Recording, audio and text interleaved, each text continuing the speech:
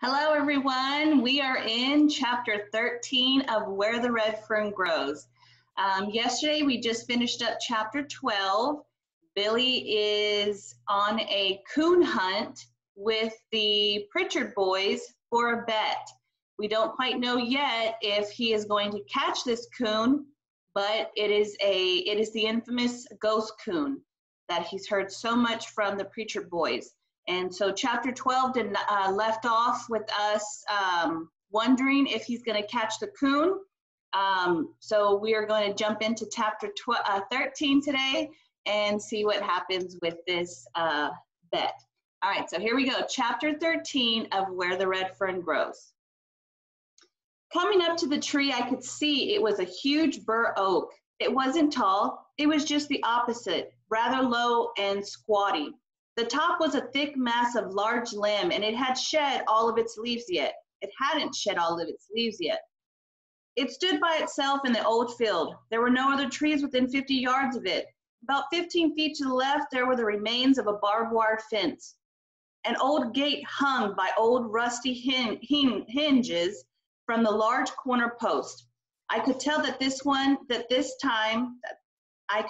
that at one time a house stood close by.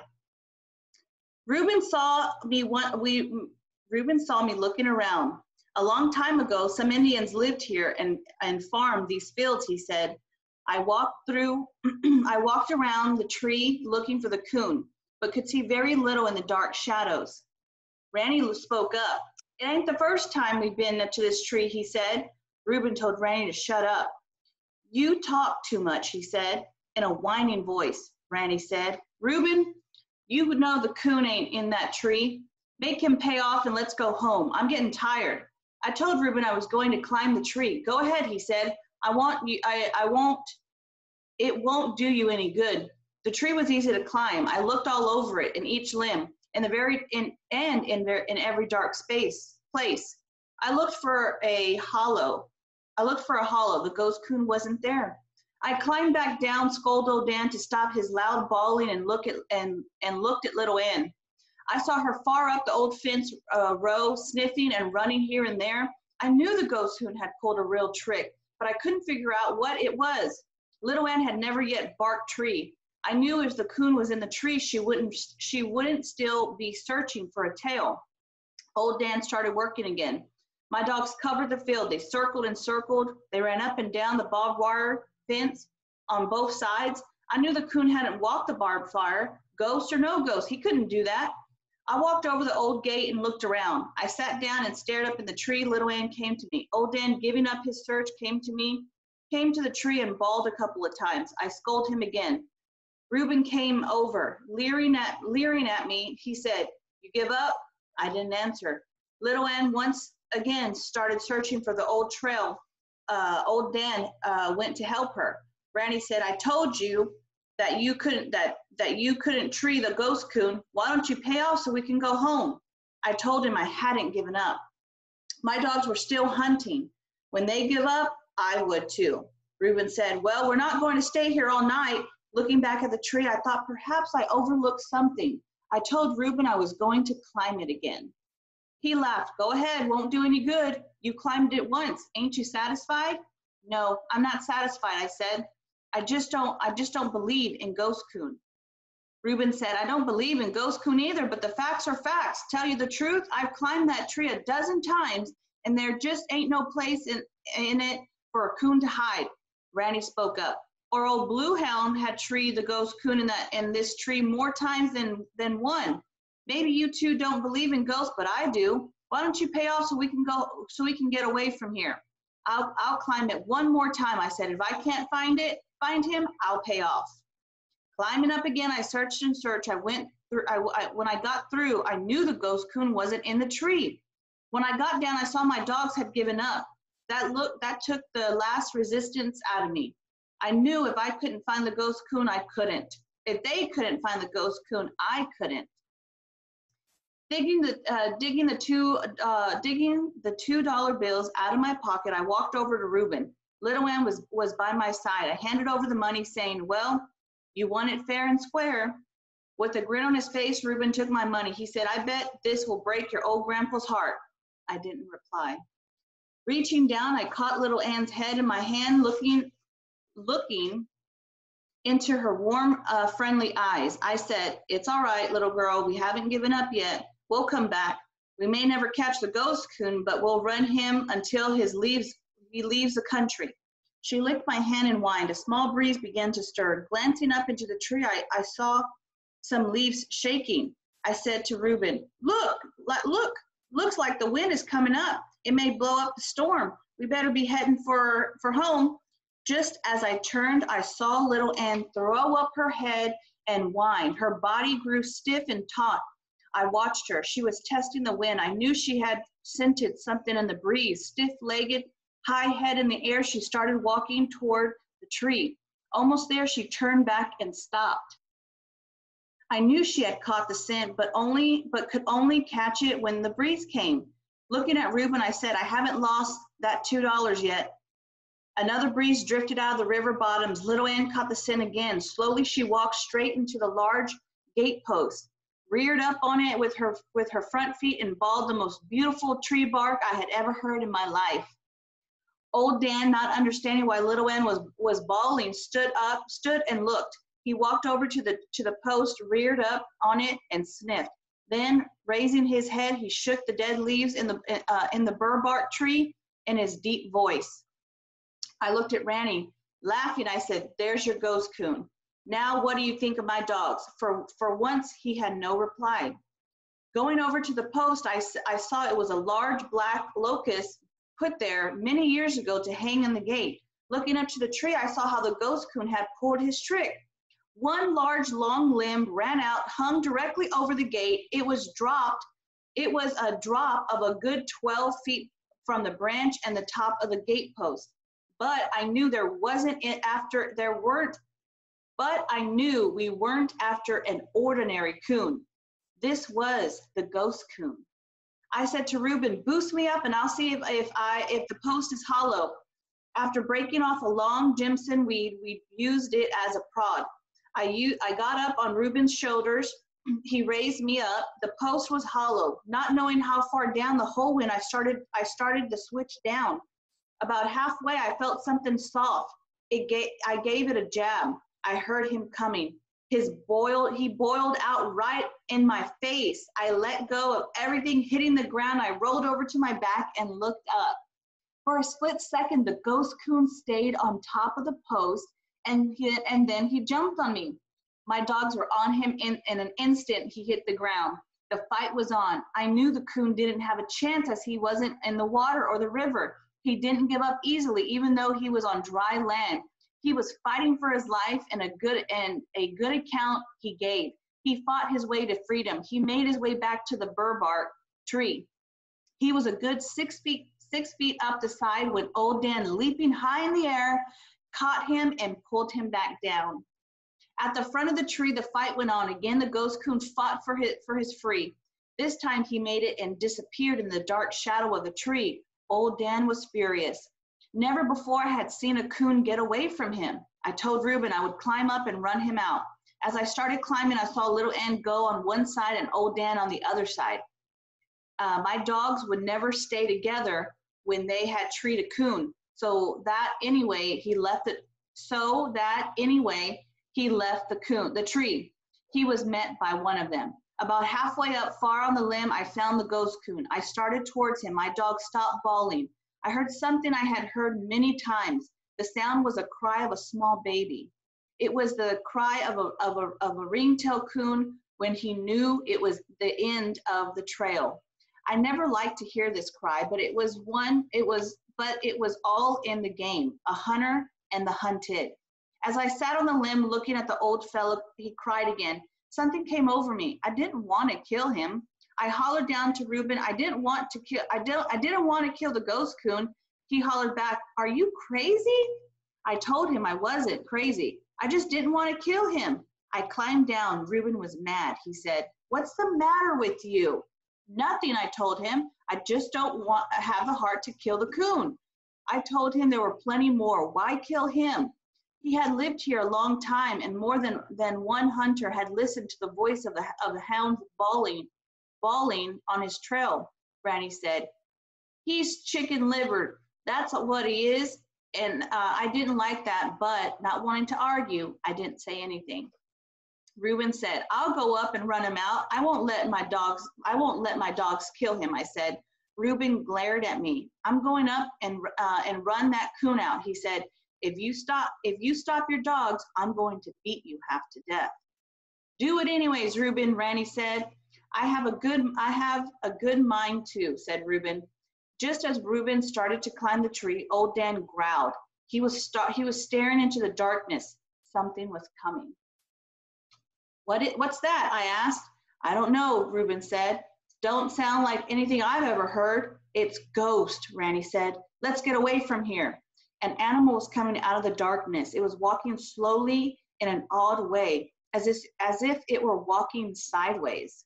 The hair on my back of the neck stood out straight. As the animal came closer, Randy said, Why, it's Old Blue. How'd he get loose?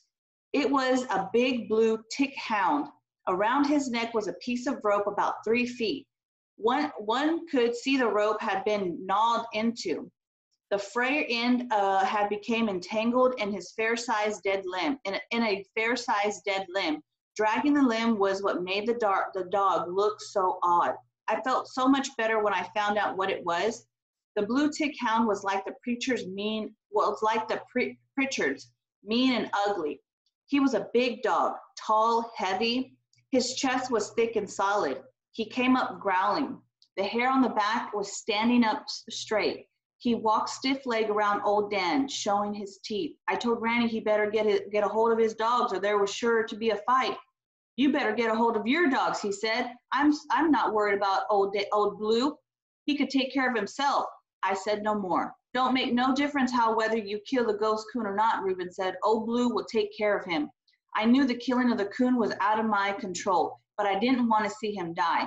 I said to Reuben, just give me back my $2 and I'll go home. I can't keep you from killing him, but I don't have to stay here and see it. Reuben, don't give him his money, Randy said. He ain't killed the ghost coon. That's right, Reuben said. You ain't. And I won't let you now, even if you wanted to.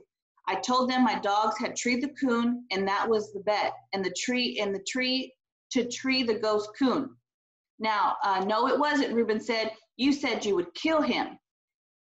It was no such thing, I said. I've done all I said I would. Reuben walked up in front of me. He said, I ain't going to give you your money. You didn't win it fair. Now, what are you going to do about it? I looked into his mean eyes. I started to make some reply, but decided against it. He saw my hesitation and said, you better get your dogs and get out of here before you get whipped. In a loud voice, Randy said, bloody his nose, Reuben. I was scared. I couldn't whip Reuben. He was too big for me. I started to turn and leave when I thought of what my grandfather had told them. You had better remember what my grandpa said, I reminded them. He'll do just what he said he would. Reuben didn't hit me. He just grabbed me with his brute strength, threw me down on the ground. He had me on my back with my arms spread out. He had a knee in each arm. I made no effort to fight back. I was scared. If you say one word to your grandpa about this, Reuben said, I'll catch you hunting some night and take my knife to you. Reuben looking up into his ugly face, I knew he would do just that. I'll catch you hunting some night. I knew he would do just that. I told him to let me up and I would go and not say anything to anyone. Don't let him up, Reuben, Randy said. Beat him or hold him and he'll let me do it. Just then I heard growling and a commotion off to one side. The blue hound had finally gotten a fight out of old Dan. Turning my head sideways, I could see them standing on their hind legs, tearing and slashing at each other. The weight of the big hounds pushed old Dan over. I told Reuben to let me up so we can stop the fight. He laughed. While my dog is whipping yours, I think I'll just work you over a little. So saying, he jerked my cap off and started whipping me in the face with it. I heard Randy yell, "Reuben, you're killing old Blue! Reuben, they're killing old Blue!" Reuben jumped off of me. Reuben jumped up off me. I clambered up and looked over to the fight. What I saw thrilled me. Faithful little Anne, through she was, had gone to the assistance of old Dan. I knew my dogs were very close to each other. Everything they did was done as a combination, but I never expected this. It is a very rare occasion for a dog to fight another dog, but fight she did. I could see little Anne's jaws were glued to the throat of the big hound. She had never loosened that deadly hold until the last breath of life was gone. Old Dan was tearing and slashing at the soft belly. I knew the destruction in long, sharp teeth were causing. Again, Randy yelled, "Reuben, they're killing him. They're killing old Blue. Do something quick." Reuben darted over to one side, grabbed my axe from the ground, and said in a loud voice, "I'll kill them hounds." At the thought of what he was going to do with the axe, I screamed and ran for my dogs. Reuben was about 10 feet from them, bent over, running with the axe held out in front of him.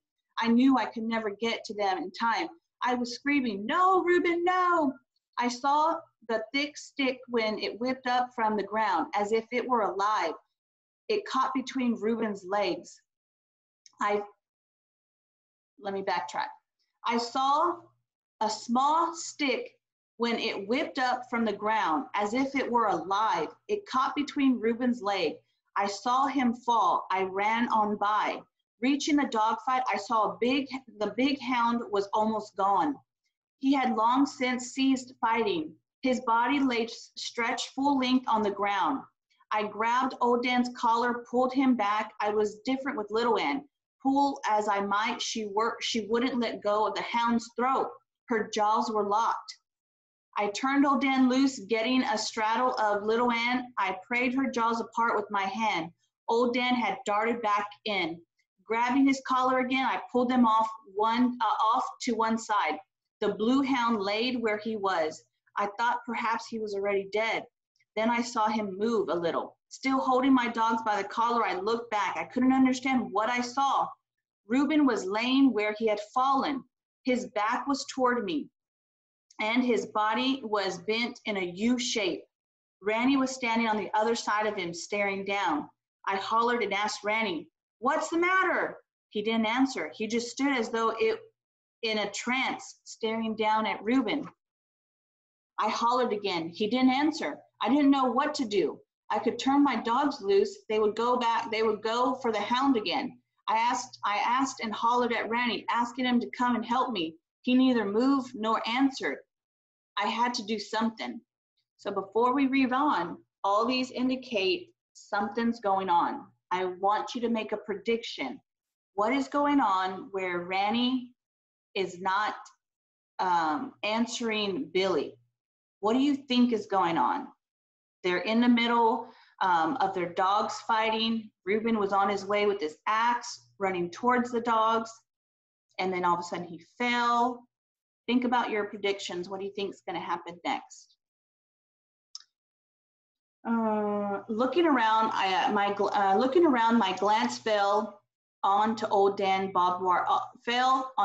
barbed wire fence. I led my dogs to it, holding onto their collars with one hand. I worked the rusty barbed wire backwards and forward against the staples until it had broke. Running the end under their collar, I tied them up. They made 2 to 3 lunges toward the hound, but the wire held. I walked over and stopped at Randy's side. I asked again, "What's the matter?" He said not a word. I could see that Randy was paralyzed with fright. His mouth and eyes were open wide, and his face was as white as chalk. I laid my hand on his shoulder, and the touch of my hand, he jumped and screamed. Still screaming, he turned and started running. I watched him until he disappeared into the darkness. Looking down at Reuben, I saw what had paralyzed Randy. When Reuben had tripped, he had fallen on the axe, and it entered his stomach. The sharp blade had sunk to the eye of the double-bitted axe. Turning my back to the horrible sight, I closed my eyes. The muscles in my stomach knotted and jerked. The nauseating sickness spread over my body. I couldn't look at him.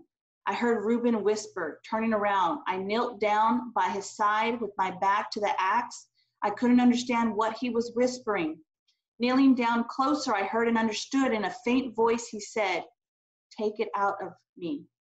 I hesitated. Again, he pleaded, "Please, take it out of me." Turning around, I saw his hands were curled around the protruding blade, as if he himself had tried to pull it from his stomach.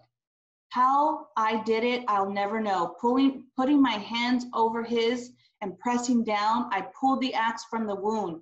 The blood gushed. I felt the warm heat as it spread over my hands. Again, the sickness came over me. I stumbled to my feet, stepped back a few paces. Seeing the movement from Reuben, I thought he was going to get up. With my hands, he pushed himself halfway up.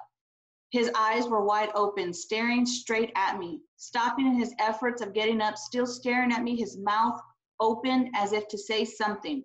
Words never came. Words never came. Instead, a large red bubble slowly worked its way out of his mouth and burst. He fell back to the ground. I knew he was dead. Scared, not knowing what to do, I called for Ranny. I got no answer. I called his name and again and again. I could not get a reply. My voice echoed in the darkness of the silent night, and cold chills ran over my body. I suppose it is natural at a time like that for a boy to think of his mother. I thought of mine. I wanted to get home. Going over to my dogs, I glanced to where the blue hound was. He was trying to get up. I was glad he wasn't dead. Picking up my lantern, I thought of my axe. I left it. I didn't care if I had never saw it again. Knowing I couldn't turn my dogs loose, I broke off enough of the wire to lead them. As I passed under the branches of the bur oak tree, I looked up into the dark foliage. I could see the bright eyes of the ghost coon. Everything that had happened on this terrible night was because of his very existence, but it wasn't his fault. I also knew he was a silent witness of the horrible scene. Behind me lay a still body of a young boy. On my left, a blue tick hound lay torn and bleeding. Even after all that had happened, I could feel no hatred for the ghost coon and was not sorry I had let him live. Arriving home, I awakened my mother and father. Starting at my grandfather's mill, I told everything that had happened.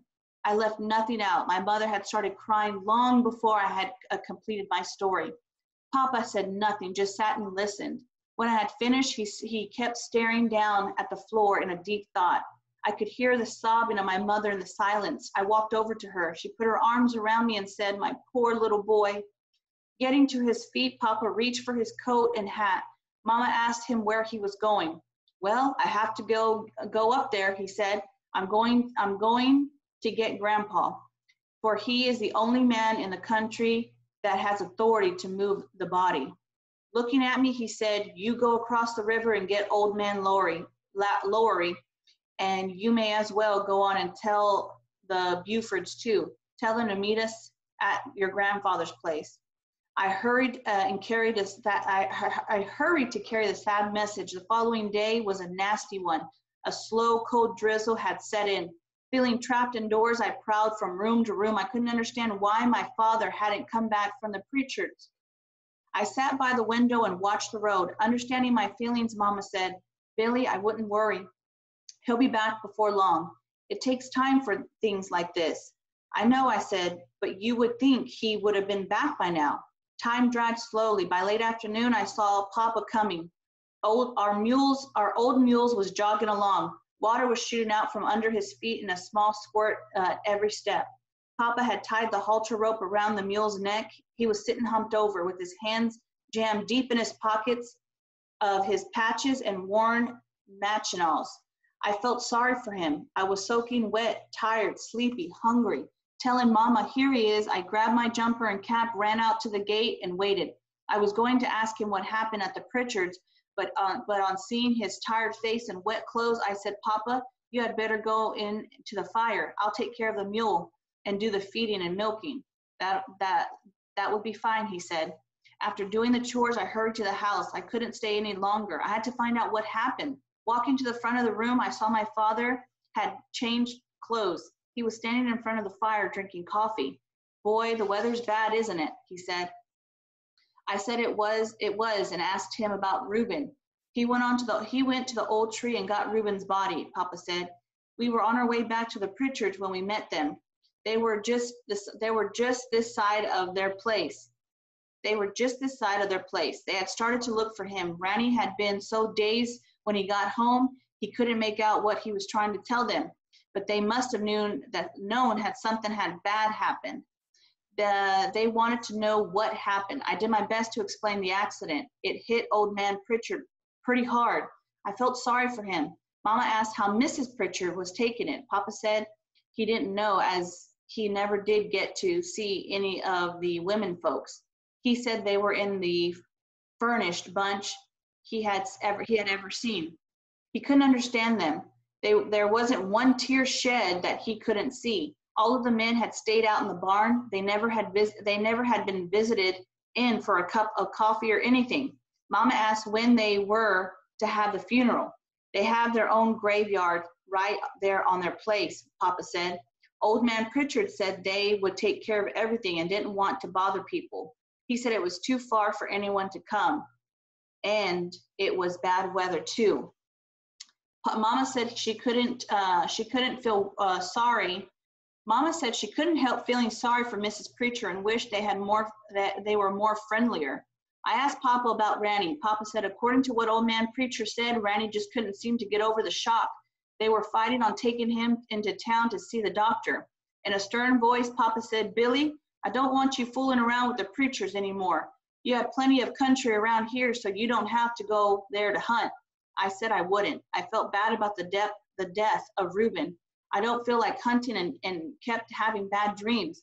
I couldn't forget the way he looked at me just before he died. I mopped and wandered around in a daze. I wanted to do something but didn't know what it was. I explained my feelings to my mother. She said, Billy, I feel the same way and would like to do something to help, but I guess there's nothing we can do. There are people like Pritchard all through the hills. They live in little worlds of their own and are alone. They don't like to have outsiders interfere. I told my mom I had been thinking about how dangerous it was to carry an axe while hunting, and I had decided I'd save a few coon hides and get a good gun. Boy, I shouldn't have mentioned getting a gun. My mother got sitting hen mad. You're not getting a gun, she said. I worry I won't have that at all. I told you long ago you could have one when you're 21 years old. And I just mean that. I'm worried enough with you out there in the hills all hours of the night, running, jumping, but I couldn't stand it if I knew you had a gun with you. No, sir, you can forget about a gun. Yes, ma'am, I said, and I shook off to my room. Lying on my bed, still trying to figure out what I could do to help, I glanced over to the wall. There, tied a small bundle, was just what I needed. Some time back, my sisters made flowers for Decoration Day. They had given me a small bouquet of flowers. Taking them down, I could see they had faded a little. They looked rather old, but they were still pretty. I blew the dust off and straightened the crinkled petals, putting them inside my shirt. I left the house. I hadn't gone far when I heard something behind me. It was my dogs. I tried to tell them I wasn't going hunting. I just had a little business to attend to. And if they would go back, I'd take them out that night. It was no use. They couldn't understand. Circling around through the flats, I came to the hollow pave of the Pritchard's place. Down below me, I could see the graveyard and the fresh mount of dirt. As quietly as I could, I started easing myself down to the mountainside. Old Dan loosened the rock. The further it bounced, the louder it got. I slammed up against the post oak tree, and it sounded like a shotgun. I held my breath and watched the house. No one came out. I glared at old Dan. He wagged his tail and just to show off. He sat down on his rear and started digging at the flea with his hind leg, at his hind leg. The way his leg was thumping in the leaves, anyone could have heard it for a mile. I waited until he quietly thumped before he quit thumping before I started on. Reaching the bottom, I had about 20 yards of clear crossing, but the grass and bushes were pretty thick. Laying down on my stomach with my heart beating like a trip hammer, I wiggled my way to Reuben's grave. I laid the flowers on the fresh mound of earth and then turned around and scooted for the timber. Just as we reached the mountaintop, my foot slipped and I kicked loose a large rock. Down the side of the mountain it rolled. This time the blue, thick hound heard the noise. He came out from under the house bawling. I heard the door slam and Mrs. Pritchard came out. She stood looking this way and that way. The hound ran up to the graveyard and started sniffing and bawling. Mrs. Pritchard followed him. Seeing the flowers on Reuben's grave, she picked them up and looked at them. She scolded the hound and then looked up at the hillside. I knew she couldn't see me because the timber was too thick, and I felt uncomfortable anyways. Scolding the hound again, she knelt down and arranged the flowers on the grave. Taking one more look at the hillside, she started back.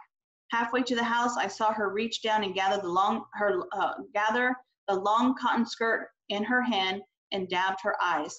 I felt much better after paying my respects to Reuben. Everything looked brighter. I didn't have the funny feeling anymore. All the way home, my dogs kept running out in front of me. They wouldn't stop, turned around and looked at me. They would stop, turn around and look at me.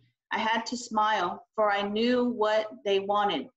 I stopped and petted them and them a little and told them as soon as I got home, I had my supper, we would go hunting. And that is the end of chapter 13. And I did not expect that to happen. It's a very unfortunate situation that the death of one of the preacher boys had happened. Very unfortunate accidents like in this situation happen often, but very unfortunate. But it was in the middle of a lot. So I hope you enjoyed reading chapter 13. It's a sad chapter, but it hits a lot of points as well. So tomorrow we are going into chapter 14. 14. And we'll see what it has in store. Chapter 13 left us with nothing new to worry about, like nothing pending, nothing waiting like chapter 13 did. So I am looking forward to seeing what's going to happen next in the story. So tune in tomorrow. Make sure you're answering those questions. It's 3 questions a day. Very simple. And make sure you get that to me by the end of the week. But make sure you're staying up to date with the questions so you don't fall behind. All right, guys, I'll see you tomorrow for Where the Red Fern Grows Read Aloud.